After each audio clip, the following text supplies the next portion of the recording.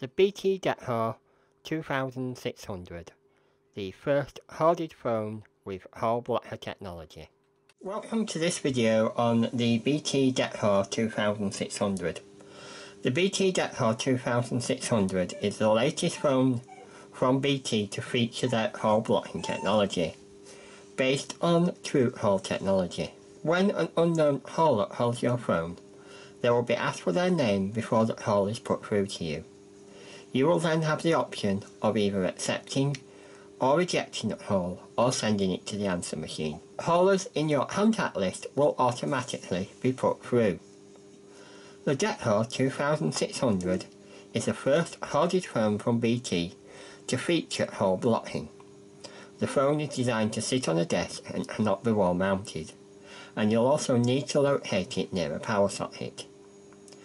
The main features of the phone are that it is able to block up to 1000 numbers. It features an integrated answer machine capable of storing up to 30 minutes of messages. The address book can store up to 200 contacts. It has a hands-free option and is hearing aid compatible. So when you first plug in the Decor 2600, the first thing we have to do is set it up.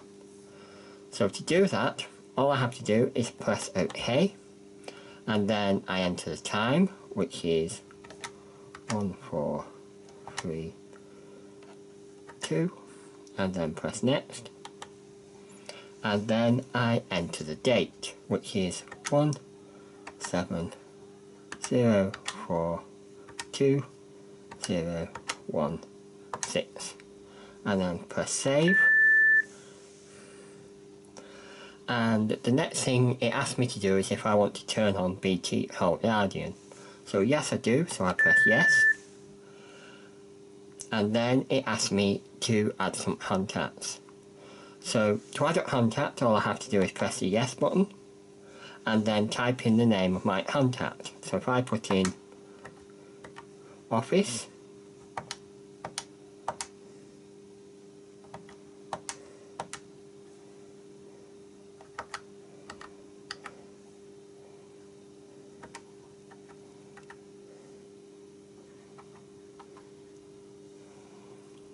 and then press next, and then I type in the number,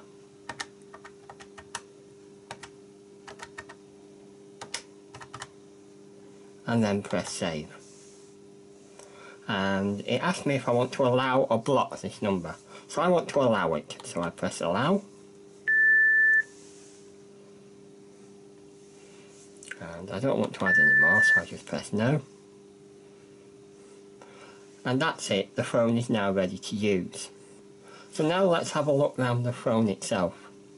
At the top we have the display. The display isn't backlit, which does make it quite hard to read in low light conditions. You can adjust the contrast of the display to make the characters stand out more. However, this is the only adjustment that you can actually make to the display.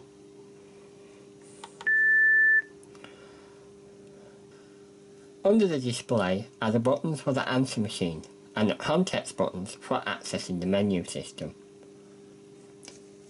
Next we have the phone book button. The phone book can store up to 200 contacts, and one of the advantages of this nice big display is that you can actually fit in quite long names, and it also displays the phone number at the same time. You can also search the phone book by pressing the number which corresponds to the first letter of the person's name. There is, however, no speed dial, so there's no way of simply just pressing the number 2 and it automatically dialing a number. So if that's a feature that's important to you, then this phone doesn't have it. Next we have the keypad itself. The keypad, although it's not a big button keypad, the numbers are nice and clear and the keys themselves are quite tactile. As I dial a number, the number appears on the screen in nice big characters. If I make a mistake, I can simply press the clear button to delete the last character, and when I'm ready to make a call, all I have to do is pick up the handset and the phone will start dialing. We also have the R button, which works with certain switchboards and also certain telephone network features, and we can also access a list of previous calls made and received using the call list. So when the phone is idle like it is now, we can use this button to access and turn on and off Call Guardian, or access the different options. Alternatively, you can press the block button either during a call or when the phone is ringing to block that particular phone number. Down here at the bottom we have the mute button, allowing you to talk to somebody in the room without the caller hearing you.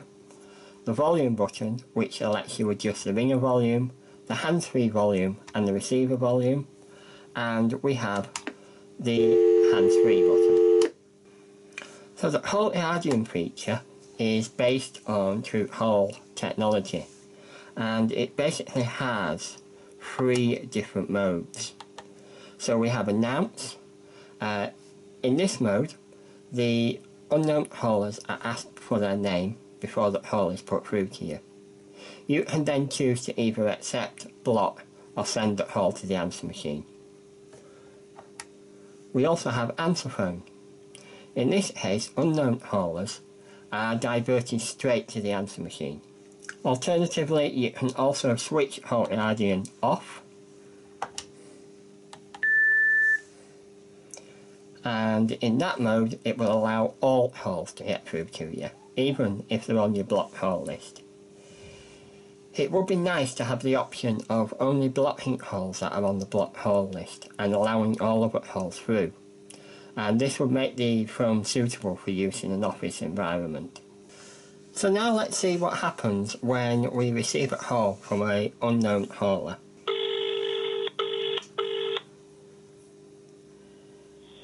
Calls to this number are being screened by BT Call Guardian. Please say your name after the tone, then press hash and wait to be connected. Anthony Horner.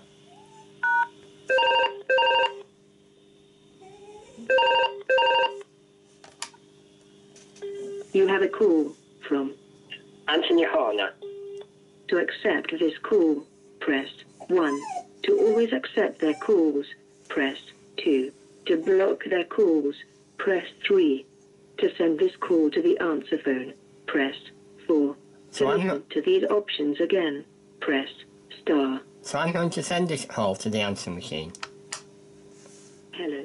Your call can't be taken at the moment, so please leave your message after the tone. So now let's see what happens when I receive a call from somebody that I don't want to speak to.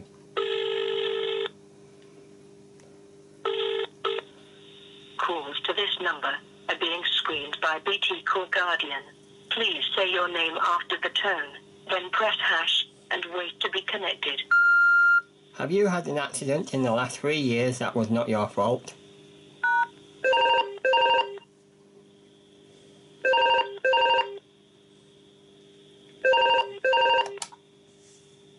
You have a call from.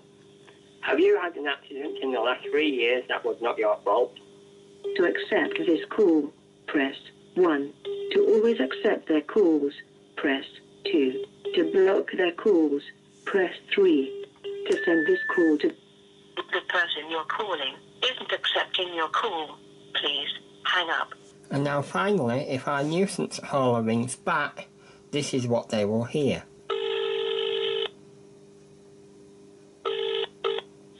Calls to this number are being screened by BT Call Guardian. The person you're calling isn't accepting your call. Please hang up. One of the nice features about this phone is that I don't actually have to answer the call before I block it. So if I recognise the number as being from somebody that I don't want to speak to, I can simply press the block button and it will block them straight away. If I've made a mistake and realised I've just blocked somebody that actually I want to allow through, I can go into calls and then I can press options, click on allow number, and then press OK, and then I can say yes. So now when that number rings again,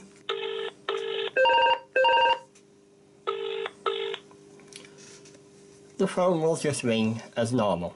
So let's have a look at some of the options that we can set for BT Decor Guardian. So to access BT Decor Guardian, all I have to do is press the block button, and that gives me access to the menu system. So from here, I can turn Decor Guardian on and off. I can also change the mode. I can also personalise the announce message. So rather than just having the generic BT message, I can add my name to it, so people ringing do realise they have actually got the right number. I can also manage my block numbers, so I can add a number that I want to block. Alternatively, I can block entire area codes, so if I'm constantly getting nuisance calls from a particular area or a particular country, then I can use this feature to block all calls from that area. That's a feature to be used with a bit of caution, because you may get legitimate calls from that area as well, so you really need to sort of exercise a bit of caution before you do that. You can also delete all of the numbers in your block call list, and then it brings us back to add numbers again. We can also specify what numbers we want to allow. So these are numbers that will always get through, and again we may want to delete all of the numbers. So if you ever sell the phone, then obviously you'll want to delete all of the numbers that you've had stored in it. Cost and availability. The BT Decor 2600 costs £29.98 as of the 1st of May 2016. It's available to rent or buy from BT. You can also buy it online or in the high street from a number of different retailers. The phone does require that you have caller ID, and some phone networks may charge for this service. You don't need to be a BT customer to use this phone. In fact, I filmed this demonstration on a Virgin Media phone line. About Site Airedale.